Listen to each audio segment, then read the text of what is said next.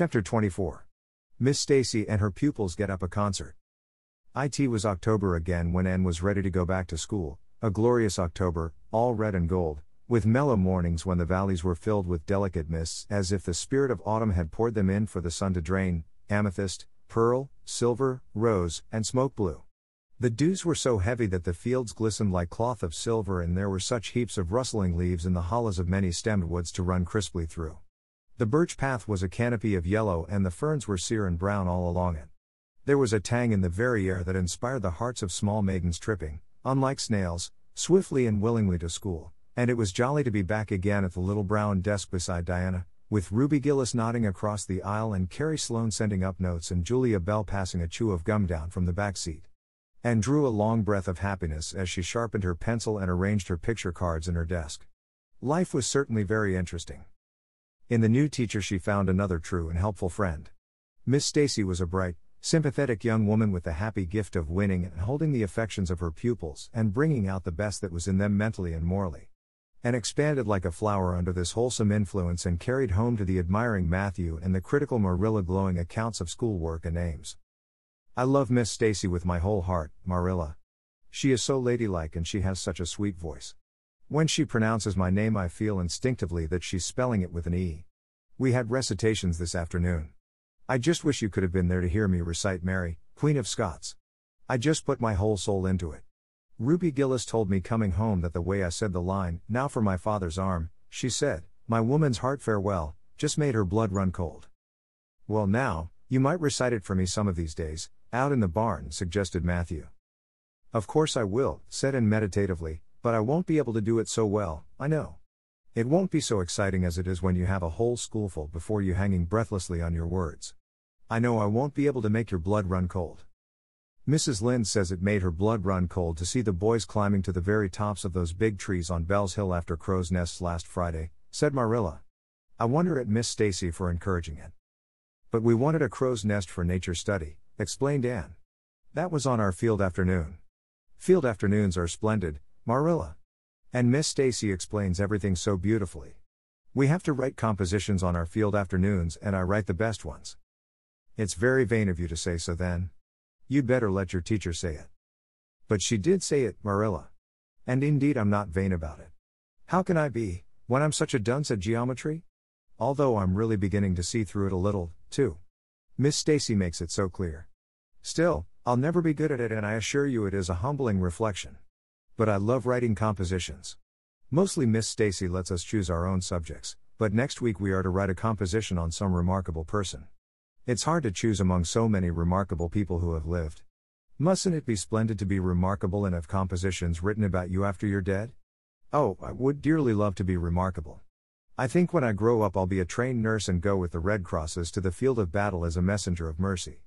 That is, if I don't go out as a foreign missionary. That would be very romantic, but one would have to be very good to be a missionary, and that would be a stumbling block. We have physical culture exercises every day, too. They make you graceful and promote digestion. Promote fiddlesticks, said Marilla, who honestly thought it was all nonsense. But all the field afternoons and recitation Fridays and physical culture contortions paled before a project which Miss Stacy brought forward in November. This was that the scholars of Avonlea School should get up a concert and hold it in the hall on Christmas night, for the laudable purpose of helping to pay for a schoolhouse flag. The pupils one and all taking graciously to this plan, the preparations for a program were begun at once. And of all the excited performers-elect none was so excited as Anne Shirley, who threw herself into the undertaking heart and soul, hampered as she was by Marilla's disapproval. Marilla thought it all rank foolishness. It's just filling your heads up with nonsense and taking time that ought to be put on your lessons, she grumbled. I don't approve of children's getting up concerts and racing about to practices. It makes them vain and forward and fond of gadding. But think of the worthy object, pleaded Anne. A flag will cultivate a spirit of patriotism, Marilla. Fudge. There's precious little patriotism in the thoughts of any of you. All you want is a good time. Well, when you can combine patriotism and fun, isn't it all right? Of course it's real nice to be getting up a concert. We're going to have 6 choruses and Diana is to sing a solo. I'm in 2 dialogues, the Society for the Suppression of Gossip and the Fairy Queen. The boys are going to have a dialogue too. And I'm to have 2 recitations, Marilla. I just tremble when I think of it, but it's a nice thrilly kind of tremble. And we're to have a tableau at the last, faith, hope, and charity. Diana and Ruby and I are to be in it, all draped in white with flowing hair. I'm to be Hope, with my hands clasped, so, and my eyes uplifted. I'm going to practice my recitations in the garret. Don't be alarmed if you hear me groaning. I have to groan heart-rendingly in one of them, and it's really hard to get up a good artistic groan, Marilla. Josie Pye is sulky because she didn't get the part she wanted in the dialogue. She wanted to be the fairy queen. That would have been ridiculous, for who ever heard of a fairy queen as fat as Josie? Fairy queens must be slender. Jane Andrews is to be the queen and I am to be one of her maids of honor. Josie says she thinks a red-haired fairy is just as ridiculous as a fat one, but I do not let myself mind what Josie says. I'm to have a wreath of white roses on my hair and Ruby Gillis is going to lend me her slippers because I haven't any of my own. It's necessary for fairies to have slippers, you know. You couldn't imagine a fairy wearing boots, could you? Especially with copper toes? We are going to decorate the hall with creeping spruce and fir mottos with pink tissue paper roses in them. And we are all to march in 2 by 2 after the audience is seated, while Emma White plays a march on the organ. Oh Marilla, I know you are not so enthusiastic about it as I am, but don't you hope your little Anne will distinguish herself? All I hope is that you'll behave yourself. I'll be heartily glad when all this fuss is over and you'll be able to settle down. You are simply good for nothing just now with your head stuffed full of dialogues and groans and tableaus. As for your tongue, it's a marvel it's not clean worn out. Anne sighed and betook herself to the backyard, over which a young new moon was shining through the leafless poplar boughs from an apple-green western sky, and where Matthew was splitting wood. Anne perched herself on a block and talked the concert over with him, sure of an appreciative and sympathetic listener in this instance at least. Well now, I reckon it's going to be a pretty good concert. And I expect you'll do your part fine, he said, smiling down into her eager, vivacious little face. Anne smiled back at him. Those two were the best of friends and Matthew thanked his stars many a time and oft that he had nothing to do with bringing her up. That was Marilla's exclusive duty. If it had been his he would have been worried over frequent conflicts between inclination and said duty. As it was, he was free to spoil in Marilla's phrasing as much as he liked. But it was not such a bad arrangement after all. A little appreciation sometimes does quite as much good as all the conscientious bringing up in the world. Chapter 25. Matthew insists on puff sleeves. Matthew was having a bad 10 minutes of it.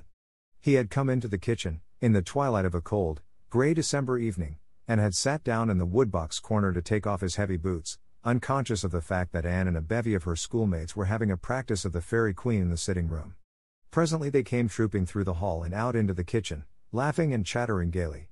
They did not see Matthew, who shrank bashfully back into the shadows beyond the woodbox with a boot in one hand and a bootjack in the other, and he watched them shyly for the aforesaid 10 minutes as they put on caps and jackets and talked about the dialogue in the concert. Anne stood among them bright-eyed and animated as they, but Matthew suddenly became conscious that there was something about her different from her mates. And what worried Matthew was that the difference impressed him as being something that should not exist. Anne had a brighter face, and bigger, starrier eyes, and more delicate features than the other. Even shy, unobservant Matthew had learned to take note of these things, but the difference that disturbed him did not consist in any of these respects. Then in what did it consist? Matthew was haunted by this question long after the girls had gone, arm in arm, down the long, hard-frozen lane and Anne had betaken herself to her books. He could not refer it to Marilla, who, he felt, would be quite sure to sniff scornfully and remark that the only difference she saw between Anne and the other girls was that they sometimes kept their tongues quiet while Anne never did. This, Matthew felt, would be no great help. He had recourse to his pipe that evening to help him study it out, much to Marilla's disgust. After 2 hours of smoking and hard reflection Matthew arrived at a solution of his problem. Anne was not dressed like the other girls. The more Matthew thought about the matter the more he was convinced that Anne never had been dressed like the other girls, never since she had come to Green Gables. Marilla kept her clothed in plain, dark dresses, all made after the same unvarying pattern. If Matthew knew there was such a thing as fashion in dress it was as much as he did, but he was quite sure that Anne's sleeves did not look at all like the sleeves the other girls wore. He recalled the cluster of little girls he had seen around her that evening, all gay in waists of red and blue and pink and white, and he wondered why Marilla always kept her so plainly and soberly gowned. Of course, it must be all right. Marilla knew best and Marilla was bringing her up. Probably some wise, inscrutable motive was to be served thereby. But surely it would do no harm to let the child have one pretty dress, something like Diana Barry always wore. Matthew decided that he would give her one, that surely could not be objected to as an unwarranted putting in of his oar. Christmas was only a fortnight off. A nice new dress would be the very thing for a present. Matthew, with a sigh of satisfaction, put away his pipe and went to bed, while Marilla opened all the doors and aired the house. The very next evening Matthew betook himself to Carmody to buy the dress, determined to get the worst over and have done with it. It would be, he felt assured, no trifling ordeal. There were some things Matthew could buy and prove himself no mean bargainer, but he knew he would be at the mercy of shopkeepers when it came to buying a girl's dress. After much cogitation Matthew resolved to go to Samuel Lawson's store instead of William Blair's. To be sure, the Cuthberts always had gone to William Blair's. It was almost as much a matter of conscience with them as to attend the Presbyterian church and vote Conservative. But William Blair's 2 daughters frequently waited on customers there and Matthew held them in absolute dread. He could contrive to deal with them when he knew exactly what he wanted and could point it out, but in such a matter as this, requiring explanation and consultation, Matthew felt that he must be sure of a man behind the counter. So he would go to Lawson's, where Samuel or his son would wait on him. Alas! Matthew did not know that Samuel, in the recent expansion of his business, had set up a lady clerk also. She was a niece of his wife's and a very dashing young person indeed, with a huge, drooping pompadour, big, rolling brown eyes, and a most extensive and bewildering smile. She was dressed with exceeding smartness and wore several bangle bracelets that glittered and rattled and tinkled with every movement of her hands. Matthew was covered with confusion at finding her there at all, and those bangles completely wrecked his wits at one fell swoop. "What can I do for you this evening, Mr. Cuthbert?" Miss Lucilla Harris inquired, briskly and ingratiatingly, tapping the counter with both hands. "Have you any, well now, say any garden rakes?" stammered Matthew. Miss Harris looked somewhat surprised, as well she might, to hear a man inquiring for garden rakes in the middle of December. "I believe we have 1 or 2 left over," she said, "but they're upstairs in the lumber room. I'll go and see." During her absence Matthew collected his scattered senses for another effort. When Miss Harris returned with the rake and cheerfully inquired, "Anything else tonight, Mr. Cuthbert?" Matthew took his courage in both hands and replied, "Well now, since you suggest it, I might as well look at, buy some hayseed." Miss Harris had heard Matthew Cuthbert called odd. She now concluded that he was entirely crazy. "We only keep hayseed in the spring," she explained loftily. "We've none on hand just now." "Oh, certainly, just as you say," stammered unhappy Matthew, seizing the rake and making for the door. At the threshold he recollected that he had not paid for it and he turned miserably back. While Miss Harris was counting out his change he rallied his powers for a final desperate attempt. "Well now, if it isn't too much trouble, I might as well, I'd like to look at some sugar." "White or brown?" queried Miss Harris patiently. "Oh, well now, brown," said Matthew feebly. "There's a barrel of it over there," said Miss Harris, shaking her bangles at it. "It's the only kind we have." I'll take 20 pounds of it," said Matthew, with beads of perspiration standing on his forehead. Matthew had driven halfway home before he was his own man again. It had been a gruesome experience, but it served him right, he thought, for committing the heresy of going to a strange store. When he reached home he hid the rake in the tool house, but the sugar he carried into Marilla. "Brown sugar," exclaimed Marilla. "Whatever possessed you to get so much? You know I never use it except for the hired man's porridge or black fruit cake. Jerry's gone and I've made my cake long ago. It's not good sugar, either, it's coarse and dark. William Blair doesn't usually keep sugar like that." I thought it might come in handy sometime," said Matthew, making good his escape. When Matthew came to think the matter over he decided that a woman was required to cope with the situation. Marilla was out of the question. Matthew felt sure she would throw cold water on his project at once. Remained only Mrs. Lynde, for of no other woman in Avonlea would Matthew have dared to ask advice. To Mrs. Lynde he went accordingly, and that good lady promptly took the matter out of the harassed man's hands. "Pick out a dress for you to give Anne?" "To be sure I will. I'm going to Carmody tomorrow and I'll attend to it. Have you something particular in mind?" "No?" "Well, I'll just go by my own judgment then. I believe a nice rich brown would just suit Anne, and William Blair has some new Gloria and that's real pretty. Perhaps you'd like me to make it up for her, too, seeing that if Marilla was to make it Anne would probably get wind of it before the time and spoil the surprise." "Well, I'll do it. No, it isn't a mite of trouble. I like sewing. I'll make it to fit my niece, Jenny Gillis, for she and Anne are as like as 2 peas as far as figure goes."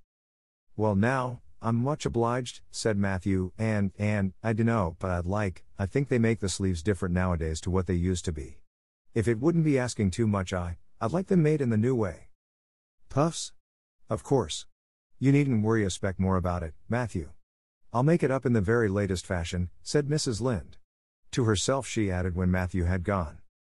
It'll be a real satisfaction to see that poor child wearing something decent for once. The way Marilla dresses her is positively ridiculous, that's what, and I've ached to tell her so plainly a dozen times. I've held my tongue though, for I can see Marilla doesn't want advice and she thinks she knows more about bringing children up than I do for all she's an old maid. But that's always the way. Folks that has brought up children know that there's no hard and fast method in the world that'll suit every child. But them as never have think it's all as plain and easy as rule of 3, just sit your 3 terms down so fashion, and the sum will work out correct. But flesh and blood don't come under the head of arithmetic, and that's where Marilla Cuthbert makes her mistake. I suppose she's trying to cultivate a spirit of humility in Anne by dressing her as she does, but it's more likely to cultivate envy and discontent. I'm sure the child must feel the difference between her clothes and the other girls. But to think of Matthew taking notice of it. That man is waking up after being asleep for over 60 years. Marilla knew all the following fortnight that Matthew had something on his mind, but what it was she could not guess, until Christmas Eve, when Mrs. Lynde brought up the new dress.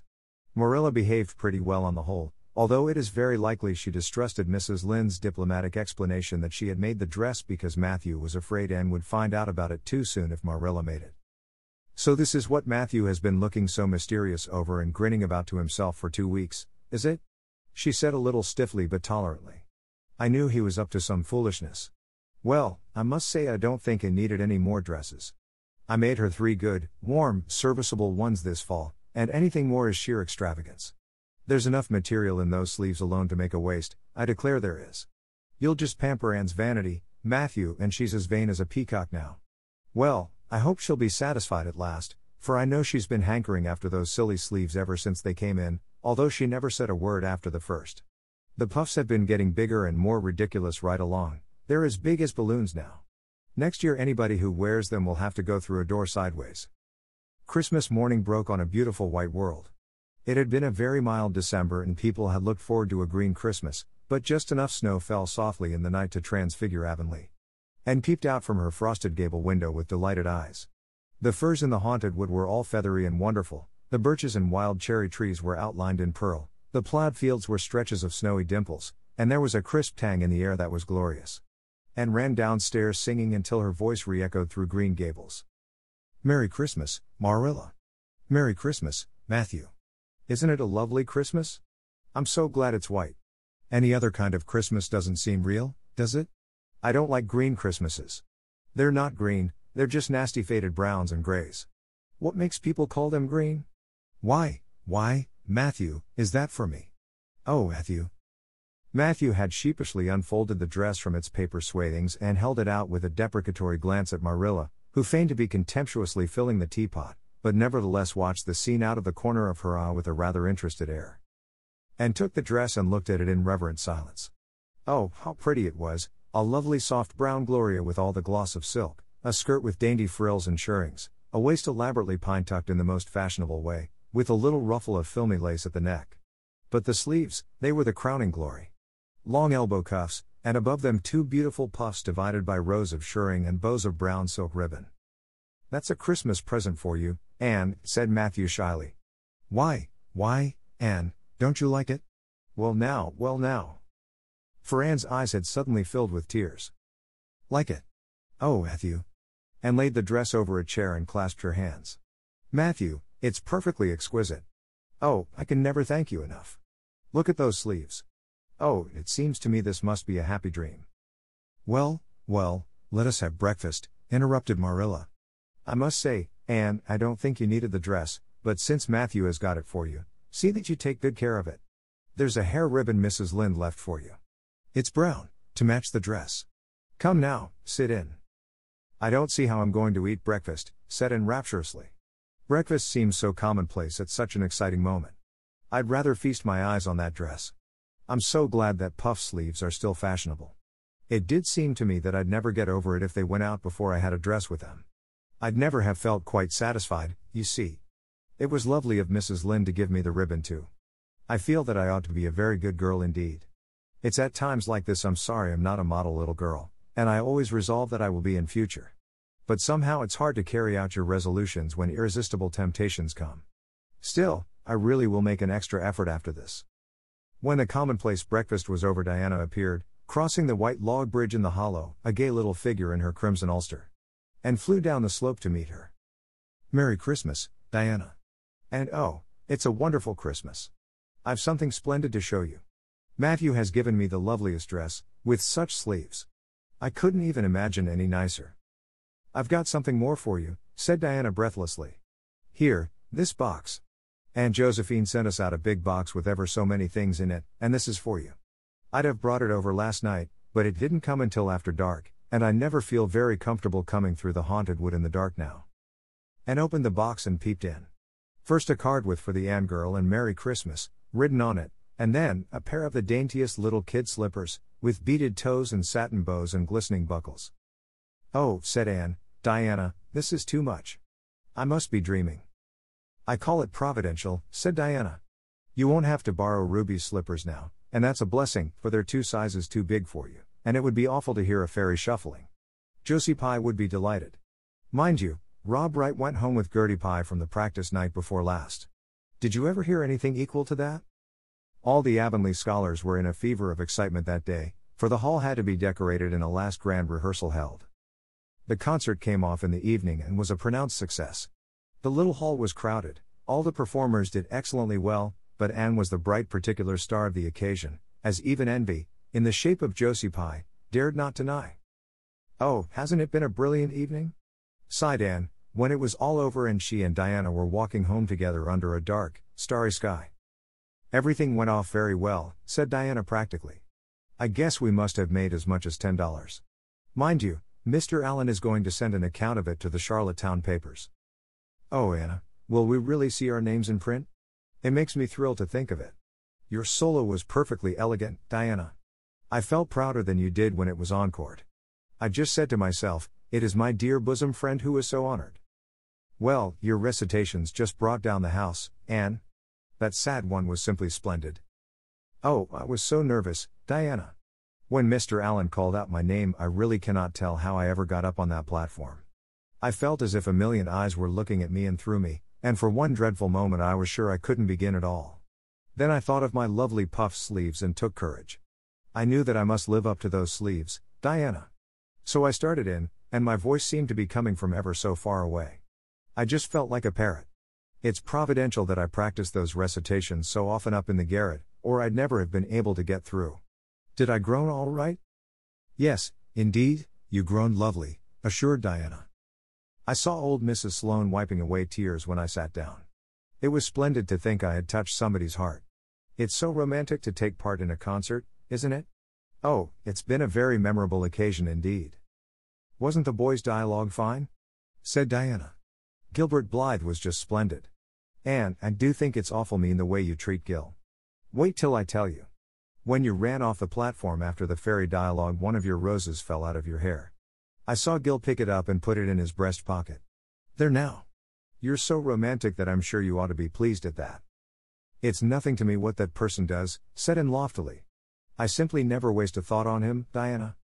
That night Marilla and Matthew, who had been out to a concert for the first time in 20 years, sat for a while by the kitchen fire after Anne had gone to bed.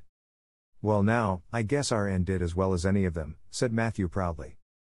"Yes, she did," admitted Marilla. "She's a bright child, Matthew. And she looked real nice too. I've been kind of opposed to this concert scheme, but I suppose there's no real harm in it after all. Anyhow, I was proud of Anne tonight, although I'm not going to tell her so." "Well now, I was proud of her and I did tell her so 'fore she went upstairs," said Matthew. "We must see what we can do for her some of these days, Marilla. I guess she'll need something more than Avonlea school by and by." "There's time enough to think of that," said Marilla. "She's only 13 in March. Though tonight it struck me she was growing quite a big girl. Mrs. Lynde made that dress a mite too long, and it makes Anne look so tall. She's quick to learn and I guess the best thing we can do for her will be to send her to Queen's after a spell. But nothing need be said about that for a year or two yet." "Well now, it'll do no harm to be thinking it over off and on," said Matthew. "Things like that are all the better for lots of thinking over."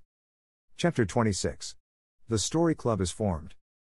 Junior Avonlea found it hard to settle down to humdrum existence again. To Anne in particular, things seemed fearfully flat, stale, and unprofitable after the goblet of excitement she had been sipping for weeks. Could she go back to the former quiet pleasures of those faraway days before the concert?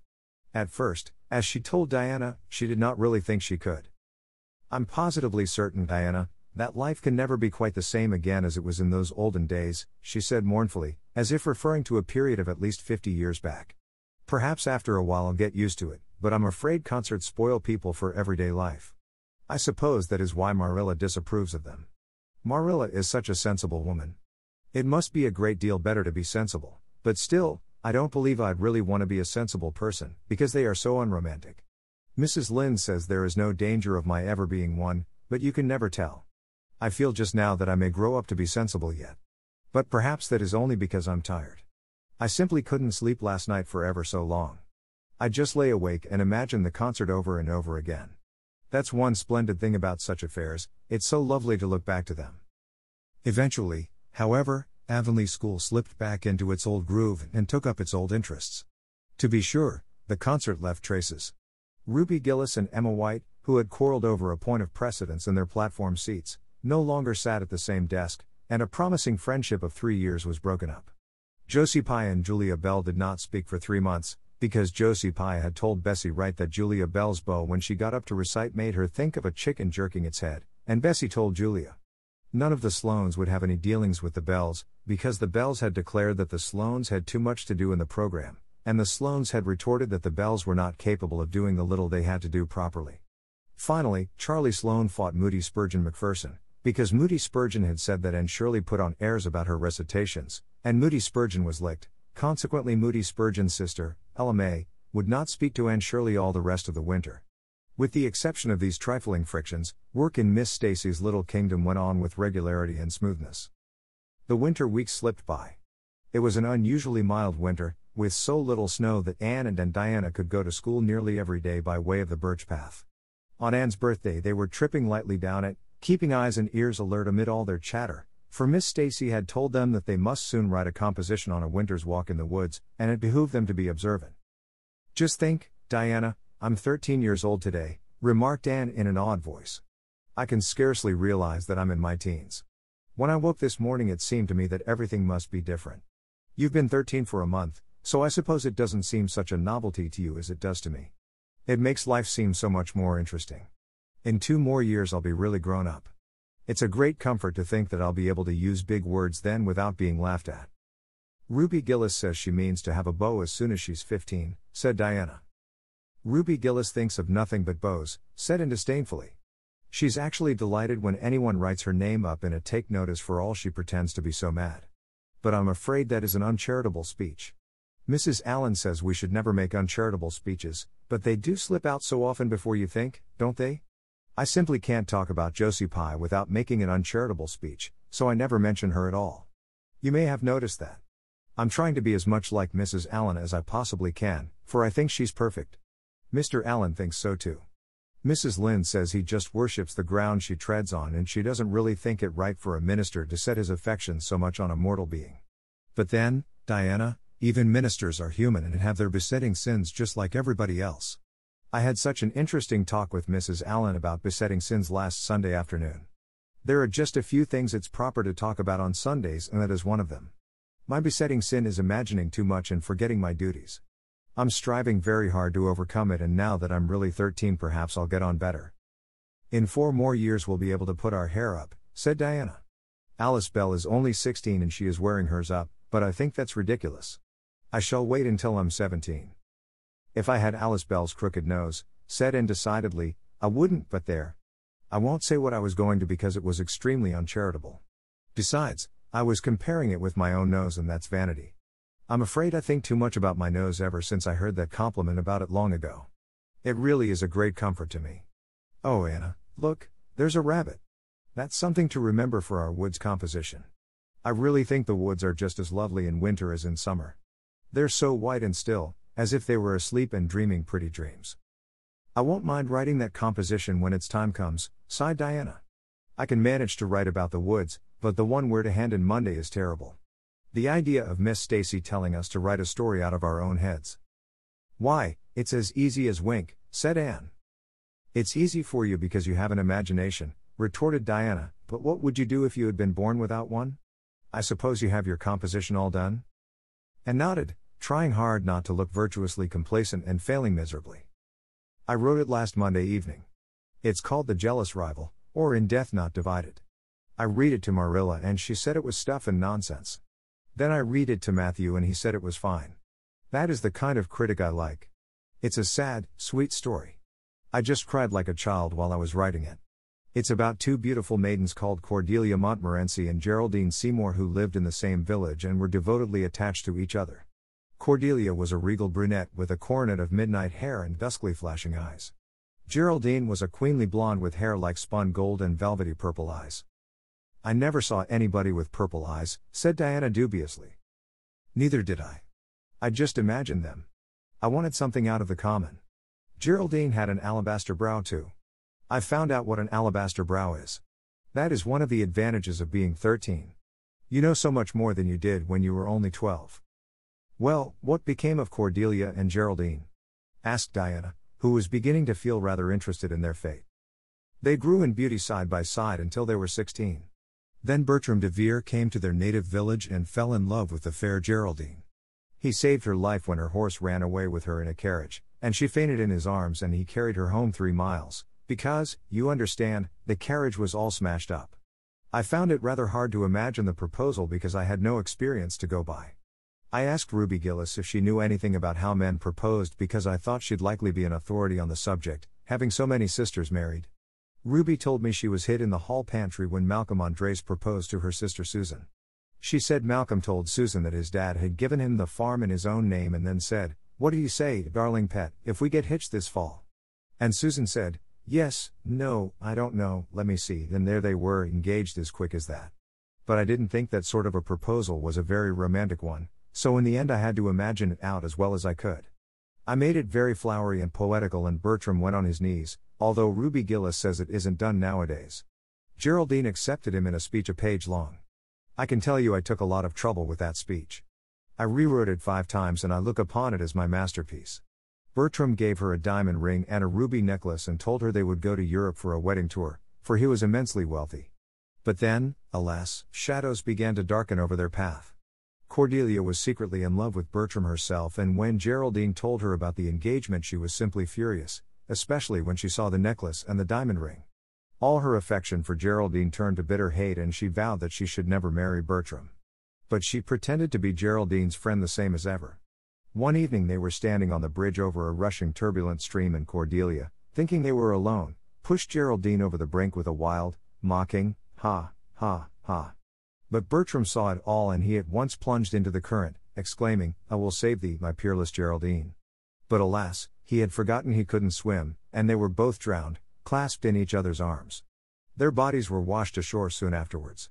They were buried in the one grave and their funeral was most imposing, Diana. It's so much more romantic to end a story up with a funeral than a wedding. As for Cordelia, she went insane with remorse and was shut up in a lunatic asylum. I thought that was a poetical retribution for her crime. How perfectly lovely, sighed Diana, who belonged to Matthew's school of critics. I don't see how you can make up such thrilling things out of your own head, Anne. I wish my imagination was as good as yours. It would be if you'd only cultivate it, said Anne cheeringly. I've just thought of a plan, Diana. Let you and me have a story club all our own and write stories for practice. I'll help you along until you can do them by yourself. You ought to cultivate your imagination, you know. Miss Stacy says so. Only we must take the right way. I told her about the haunted wood, but she said we went the wrong way about it in that. This was how the story club came into existence. It was limited to Diana and Anne at first, but soon it was extended to include Jane Andrews and Ruby Gillis and 1 or 2 others who felt that their imaginations needed cultivating. No boys were allowed in it, although Ruby Gillis opined that their admission would make it more exciting, and each member had to produce 1 story a week. It's extremely interesting, Anne told Marilla. Each girl has to read her story out loud and then we talk it over. We are going to keep them all sacredly and have them to read to our descendants. We each write under a nom de plume. Mine is Rosamund Montmorency. All the girls do pretty well. Ruby Gillis is rather sentimental. She puts too much lovemaking into her stories and you know too much is worse than too little. Jane never puts any because she says it makes her feel so silly when she had to read it out loud. Jane's stories are extremely sensible. Then Diana puts too many murders into hers. She says most of the time she doesn't know what to do with the people, so she kills them off to get rid of them. I mostly always have to tell them what to write about, but that isn't hard for I've millions of ideas. I think this story writing business is the foolishest yet, scoffed Marilla. You'll get a pack of nonsense into your heads and waste time that should be put on your lessons. Reading stories is bad enough, but writing them is worse. But we're so careful to put a moral into them all, Marilla, explained Anne. I insist upon that. All the good people are rewarded and all the bad ones are suitably punished. I'm sure that must have a wholesome effect. The moral is the great thing. Mr. Allen says so. I read one of my stories to him and Mrs. Allen, and they both agreed that the moral was excellent. Only they laughed in the wrong places. I like it better when people cry. Jane and Ruby almost always cry when I come to the pathetic parts. Diana wrote her Aunt Josephine about our club, and her Aunt Josephine wrote back that we were to send her some of our stories. So we copied out 4 of our very best and sent them. Miss Josephine Barry wrote back that she had never read anything so amusing in her life. That kind of puzzled us because the stories were all very pathetic and almost everybody died. But I'm glad Miss Barry liked them. It shows our club is doing some good in the world. Mrs. Allen says that ought to be our object in everything. I do really try to make it my object, but I forget so often when I'm having fun. I hope I shall be a little like Mrs. Allen when I grow up. Do you think there is any prospect of it, Marilla? I shouldn't say there was a great deal, was Marilla's encouraging answer. I'm sure Mrs. Allen was never such a silly, forgetful little girl as you are. No, but she wasn't always so good as she is now either, said Anne seriously. She told me so herself. That is, she said she was a dreadful mischief when she was a girl and was always getting into scrapes. I felt so encouraged when I heard that. Is it very wicked of me, Marilla, to feel encouraged when I hear that other people have been bad and mischievous? Mrs. Lynde says it is. Mrs. Lynde says she always feels shocked when she hears of anyone ever having been naughty, no matter how small they were. Mrs. Lynde says she once heard a minister confess that when he was a boy he stole a strawberry tart out of his aunt's pantry, and she never had any respect for that minister again. Now, I wouldn't have felt that way. I'd have thought that it was real noble of him to confess it, and I'd have thought what an encouraging thing it would be for small boys nowadays who do naughty things and are sorry for them to know that perhaps they may grow up to be ministers in spite of it. That's how I'd feel, Marilla. The way I feel at present, Anne, said Marilla, is that it's high time you had those dishes washed. You've taken half an hour longer than you should with all your chattering. Learn to work first and talk afterwards. Chapter 27. Vanity and Vexation of Spirit. Marilla, walking home one late April evening from an aid meeting, realized that the winter was over and gone with the thrill of delight that spring never fails to bring to the oldest and saddest as well as to the youngest and merriest. Marilla was not given to subjective analysis of her thoughts and feelings.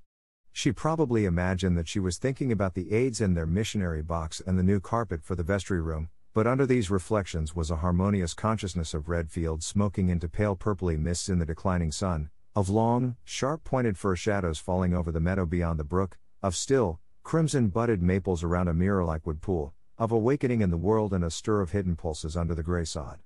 The spring was abroad in the land, and Marilla's sober, middle-aged step was lighter and swifter because of its deep, primal gladness. Her eyes dwelt affectionately on Green Gables, peering through its network of trees and reflecting the sunlight back from its windows in several little coruscations of glory. Marilla, as she picked her steps along the damp lane, thought that it was really a satisfaction to know that she was going home to a briskly snapping wood fire and a table nicely spread for tea, instead of to the cold comfort of old aid meeting evenings before Anne had come to Green Gables. Consequently, when Marilla entered her kitchen and found the fire black out, with no sign of Anne anywhere, she felt justly disappointed and irritated. She had told Anne to be sure and have tea ready at 5 o'clock, but now she must hurry to take off her second-best dress and prepare the meal herself against Matthew's return from plowing. "I'll settle Miss Anne when she comes home," said Marilla grimly, as she shaved up kindlings with a carving knife and with more vim than was strictly necessary. Matthew had come in and was waiting patiently for his tea in his corner. "She's gadding off somewhere with Diana, writing stories or practicing dialogues or some such tomfoolery, and never thinking once about the time or her duties. She's just got to be pulled up short and sudden on this sort of thing. I don't care if Mrs. Allen does say she's the brightest and sweetest child she ever knew. She may be bright and sweet enough, but her head is full of nonsense and there's never any knowing what shape it'll break out in next. Just as soon as she grows out of one freak she takes up with another.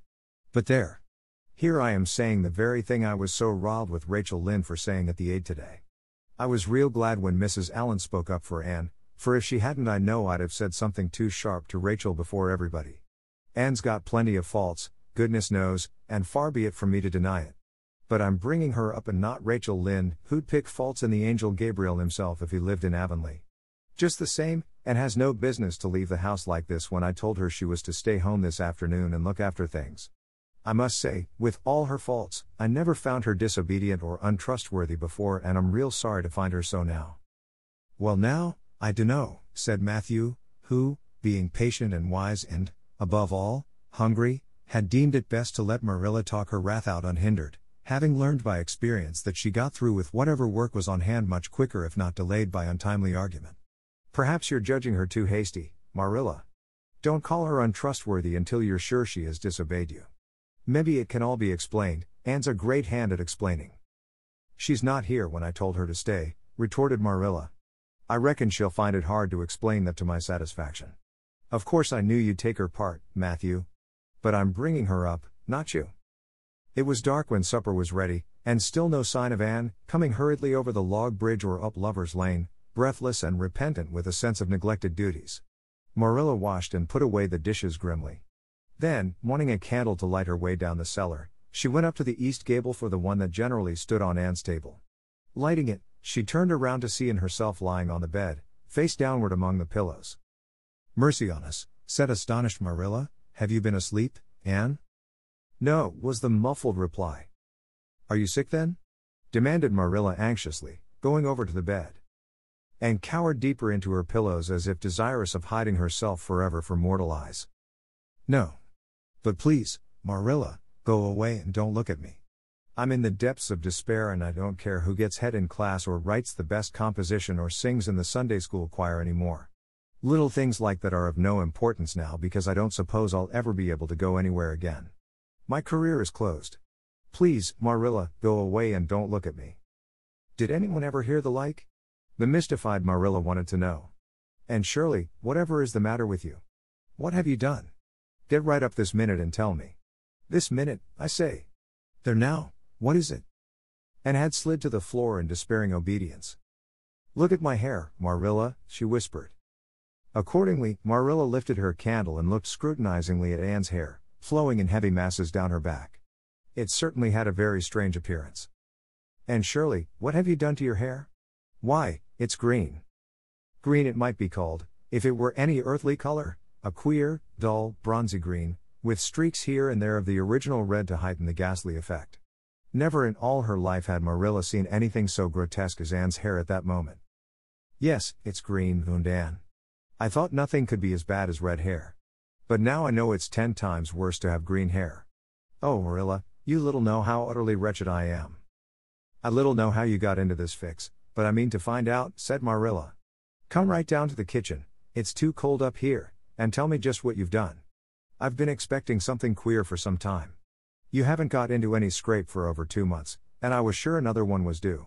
Now, then, what did you do to your hair? I dyed it. Dyed it? Dyed your hair? And Shirley, didn't you know it was a wicked thing to do? Yes, I knew it was a little wicked, admitted Anne. But I thought it was worthwhile to be a little wicked to get rid of red hair. I counted the cost, Marilla. Besides, I meant to be extra good in other ways to make up for it. Well, said Marilla sarcastically, if I'd decided it was worthwhile to dye my hair I'd have dyed it a decent color at least. I wouldn't have dyed it green. But I didn't mean to dye it green, Marilla protested Anne dejectedly. If I was wicked I meant to be wicked to some purpose.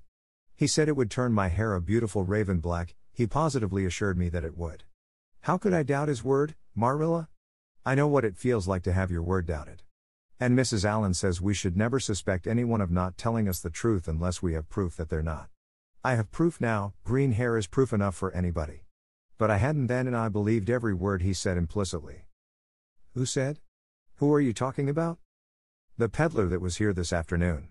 I bought the dye from him. And Shirley, how often have I told you never to let one of those Italians in the house? I don't believe in encouraging them to come around at all. Oh, I didn't let him in the house. I remembered what you told me, and I went out, carefully shut the door, and looked at his things on the step. Besides, he wasn't an Italian, he was a German Jew. He had a big box full of very interesting things, and he told me he was working hard to make enough money to bring his wife and children out from Germany. He spoke so feelingly about them that it touched my heart. I wanted to buy something from him to help him in such a worthy object. Then all at once I saw the bottle of hair dye. The peddler said it was warranted to dye any hair a beautiful raven black and wouldn't wash off. In a trice I saw myself with beautiful raven black hair, and the temptation was irresistible. But the price of the bottle was 75 cents, and I had only 50 cents left out of my chicken money. I think the peddler had a very kind heart, for he said that, seeing it was me, he'd sell it for 50 cents, and that was just giving it away. So I bought it, and as soon as he had gone I came up here and applied it with an old hairbrush as the directions said. I used up the whole bottle, and oh, Marilla, when I saw the dreadful color it turned my hair, I repented of being wicked, I can tell you. And I've been repenting ever since. Well, I hope you'll repent to good purpose, said Marilla severely, and that you've got your eyes open to where your vanity has led you, Anne. Goodness knows what's to be done. I suppose the first thing is to give your hair a good washing and see if that will do any good. Accordingly, Anne washed her hair, scrubbing it vigorously with soap and water, but for all the difference it made she might as well have been scouring its original red. The peddler had certainly spoken the truth when he declared that the dye wouldn't wash off, however his veracity might be impeached in other respects. Oh, Arilla, what shall I do? Questioned Anne in tears. I can never live this down. People have pretty well forgotten my other mistakes, the liniment cake and setting Diana drunk and flying into a temper with Mrs. Lynde. But they'll never forget this. They will think I am not respectable. Oh, Arilla, what a tangled web we weave when first we practice to deceive. That is poetry, but it is true. And oh, how Josie Pye will laugh. Marilla, I cannot face Josie Pye. I am the unhappiest girl in Prince Edward Island. Anne's unhappiness continued for a week. During that time she went nowhere and shampooed her hair every day. Diana alone of outsiders knew the fatal secret, but she promised solemnly never to tell, and it may be stated here and now that she kept her word. At the end of the week Marilla said decidedly, "It's no use, Anne. That is fast dye if ever there was any. Your hair must be cut off, there is no other way. You can't go out with it looking like that." Anne's lips quivered, but she realized the bitter truth of Marilla's remarks. With a dismal sigh she went for the scissors. "Please cut it off at once, Marilla, and have it over. Oh, I feel that my heart is broken. This is such an unromantic affliction. The girls in books lose their hair in fevers or sell it to get money for some good deed, and I'm sure I wouldn't mind losing my hair in some such fashion half so much. But there is nothing comforting in having your hair cut off because you've dyed it a dreadful color, is there? I'm going to weep all the time you're cutting it off, if it won't interfere. It seems such a tragic thing." And wept then, but later on, when she went upstairs and looked in the glass, she was calm with despair. Marilla had done her work thoroughly, and it had been necessary to shingle the hair as closely as possible. The result was not becoming, to state the case as mildly as may be. And promptly turned her glass to the wall.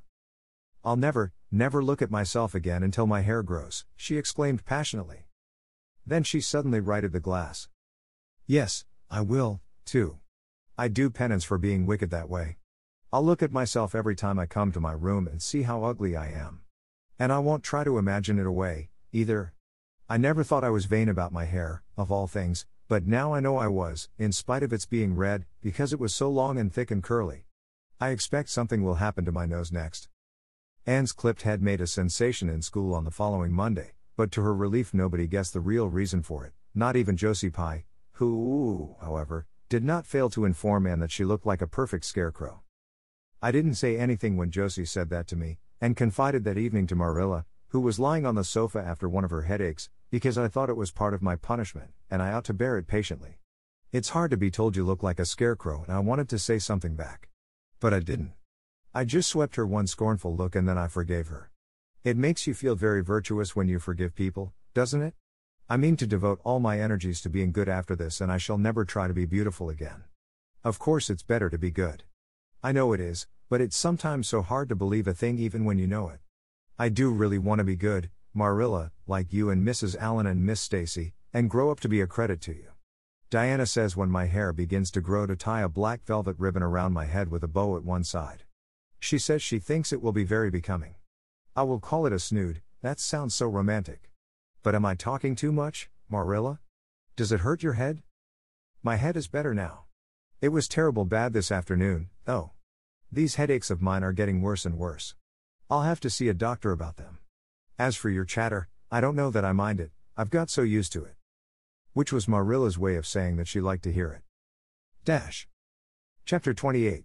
An Unfortunate Lily Maid. Of course you must be Elaine, Anne, said Diana. I could never have the courage to float down there. Nor I, said Ruby Gillis, with a shiver.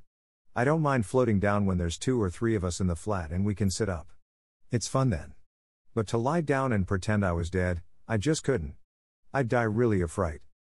Of course it would be romantic, conceded Jane Andrews, but I know I couldn't keep still. I'd be popping up every minute or so to see where I was and if I wasn't drifting too far out.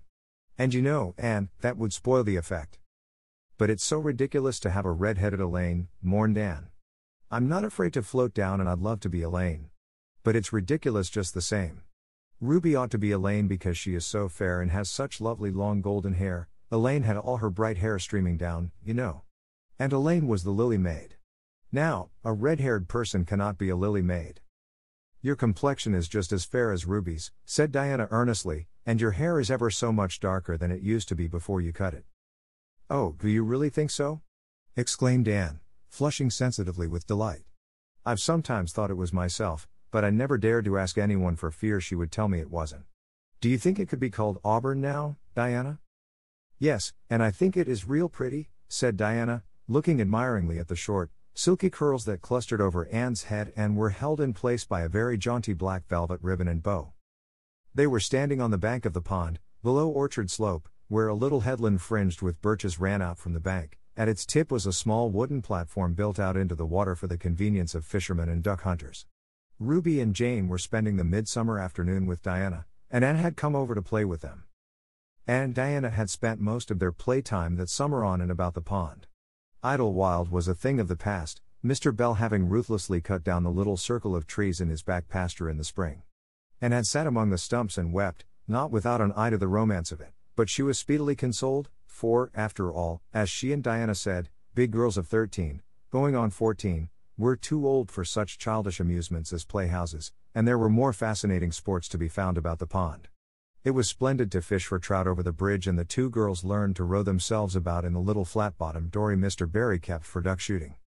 It was Anne's idea that they dramatize Elaine. They had studied Tennyson's poem in school the preceding winter, the superintendent of education having prescribed it in the English course for the Prince Edward Island schools.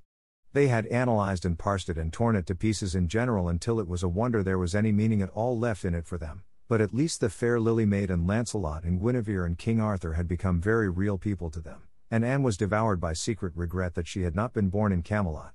Those days, she said, were so much more romantic than the present. Anne's plan was hailed with enthusiasm. The girls had discovered that if the flat were pushed off from the landing place it would drift down with the current under the bridge and finally strand itself on another headland lower down which ran out at a curve in the pond. They had often gone down like this and nothing could be more convenient for playing Elaine. Well, I'll be Elaine, said Anne, yielding reluctantly, for, although she would have been delighted to play the principal character, yet her artistic sense demanded fitness for it, and this, she felt, her limitations made impossible. Ruby, you must be King Arthur and Jane will be Guinevere and Diana must be Lancelot. But first you must be the brothers and the father. We can't have the old dumb servitor because there isn't room for 2 in the flat when one is lying down. We must pawl the barge all its length in black as samite. That old black shawl of your mother's will be just the thing, Diana. The black shawl having been procured, and spread it over the flat and then lay down on the bottom, with closed eyes and hands folded over her breast. Oh, she does look really dead, whispered Ruby Gillis nervously, watching the still, white little face under the flickering shadows of the birches. It makes me feel frightened, girls. Do you suppose it's really right to act like this? Mrs. Lynde says that all play acting is abominably wicked. Ruby, you shouldn't talk about Mrs. Lynde, said Anne severely. It spoils the effect because this is hundreds of years before Mrs. Lynde was born. Jane, you arrange this. It's silly for Elaine to be talking when she's dead. Jane rose to the occasion. Cloth of gold for coverlet there was none, but an old piano scarf of yellow Japanese crepe was an excellent substitute. A white lily was not obtainable just then, but the effect of a tall blue iris placed in one of Anne's folded hands was all that could be desired. Now, she's all ready, said Jane. We must kiss her quiet brows and, Diana, you say, sister, farewell forever, and Ruby, you say, farewell, sweet sister, both of you as sorrowfully as you possibly can. Anne, for goodness sake smile a little. You know Elaine lay as though she smiled. That's better. Now push the flat off. The flat was accordingly pushed off, scraping roughly over an old embedded stake in the process. Diana and Jane and Ruby only waited long enough to see it caught in the current and headed for the bridge before scampering up through the woods, across the road, and down to the lower headland where, as Lancelot and Guinevere and the king, they were to be in readiness to receive the Lily Maid. For a few minutes Anne, drifting slowly down, enjoyed the romance of her situation to the full. Then something happened not at all romantic. The flat began to leak. In a very few moments it was necessary for Elaine to scramble to her feet, pick up her cloth of gold coverlet and pall of black as samite and gaze blankly at a big crack in the bottom of her barge through which the water was literally pouring. That sharp stake at the landing had torn off the strip of batting nailed on the flat. And did not know this, but it did not take her long to realize that she was in a dangerous plight. At this rate the flat would fill and sink long before it could drift to the lower headland. Where were the oars? Left behind at the landing. Anne gave one gasping little scream which nobody ever heard. She was white to the lips, but she did not lose her self-possession. There was one chance, just one. I was horribly frightened, she told Mrs. Allen the next day, and it seemed like years while the flat was drifting down to the bridge and the water rising in it every moment. I prayed, Mrs. Allen, most earnestly, but I didn't shut my eyes to pray, for I knew the only way God could save me was to let the flat float close enough to one of the bridge piles for me to climb up on it. You know the piles are just old tree trunks and there are lots of knots and old branch stubs on them. It was proper to pray, but I had to do my part by watching out and right well I knew it. I just said, Dear God, please take the flat close to a pile and I'll do the rest, over and over again. Under such circumstances you don't think much about making a flowery prayer. But mine was answered, for the flat bumped right into a pile for a minute and I flung the scarf and the shawl over my shoulder and scrambled up on a big providential stub. And there I was, Mrs. Allen, clinging to that slippery old pile with no way of getting up or down. It was a very unromantic position, but I didn't think about that at the time. You don't think much about romance when you have just escaped from a watery grave. I said a grateful prayer at once and then I gave all my attention to holding on tight, for I knew I should probably have to depend on human aid to get back to dry land. The flat drifted under the bridge and then promptly sank in midstream. Ruby, Jane, and Diana, already awaiting it on the lower headland, saw it disappear before their very eyes and had not a doubt but that it had gone down with it. For a moment they stood still, white as sheets, frozen with horror at the tragedy, then, shrieking at the tops of their voices, they started on a frantic run up through the woods, never pausing as they crossed the main road to glance the way of the bridge. Anne, clinging desperately to her precarious foothold, saw their flying forms and heard their shrieks. Help would soon come, but meanwhile her position was a very uncomfortable one. The minutes passed by, each seeming an hour to the unfortunate Lily Maid. Why didn't somebody come? Where had the girls gone?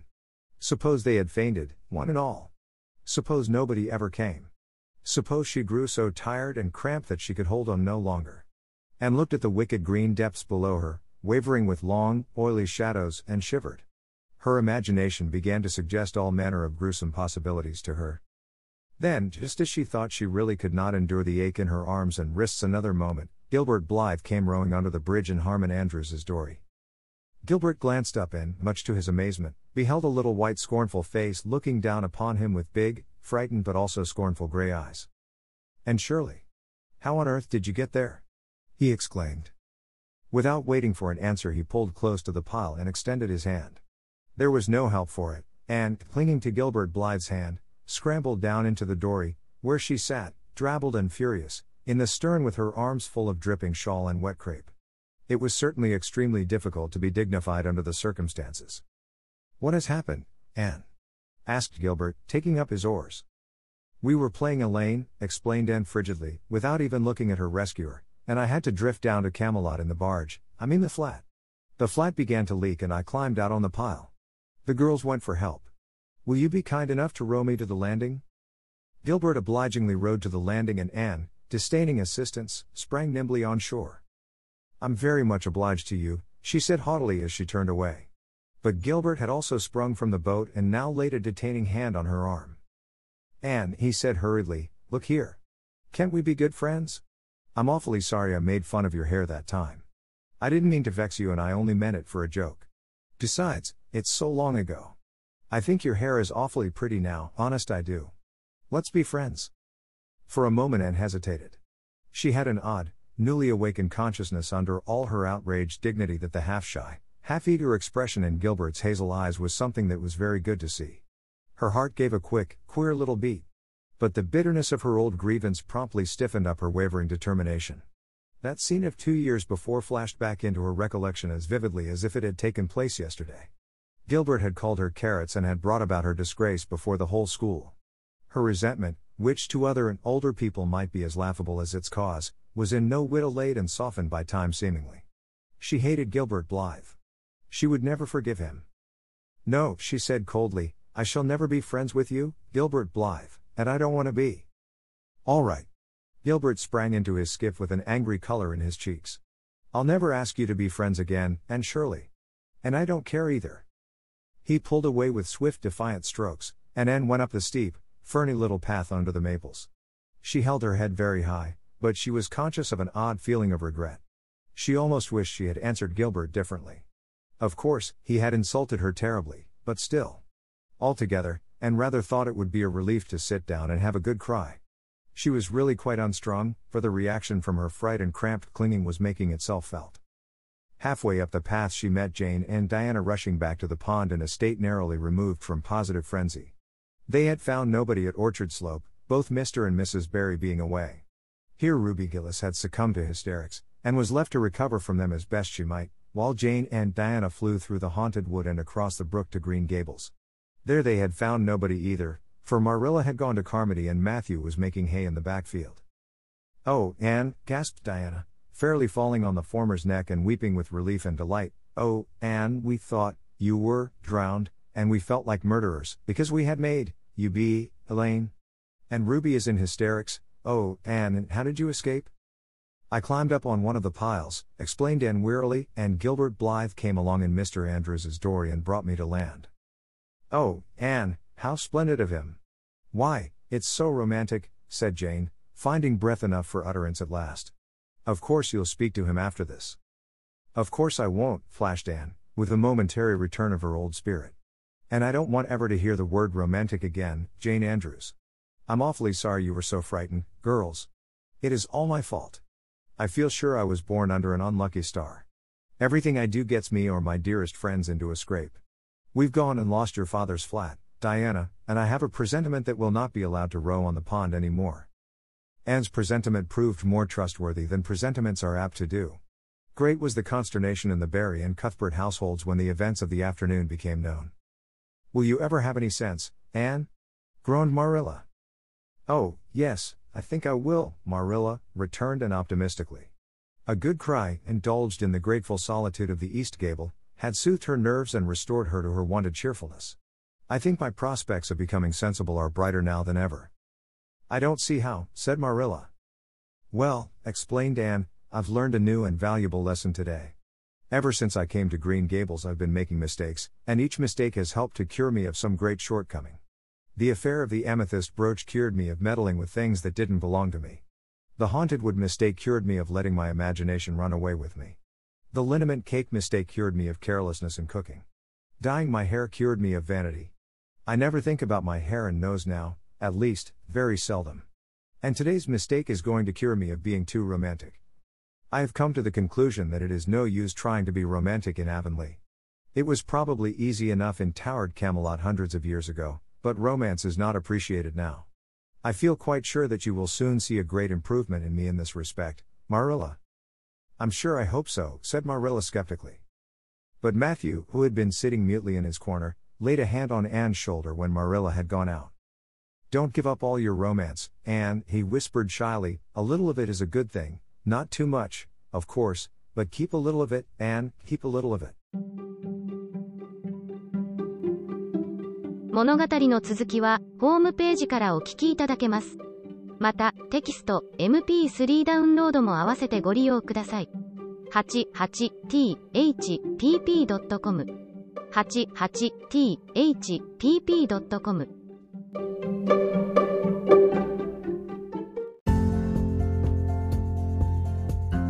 英語聞き流しリスニング、英語テキストと MP3 音声ダウンロードはホームページからご利用いただけます。88thpp.com 88thpp.com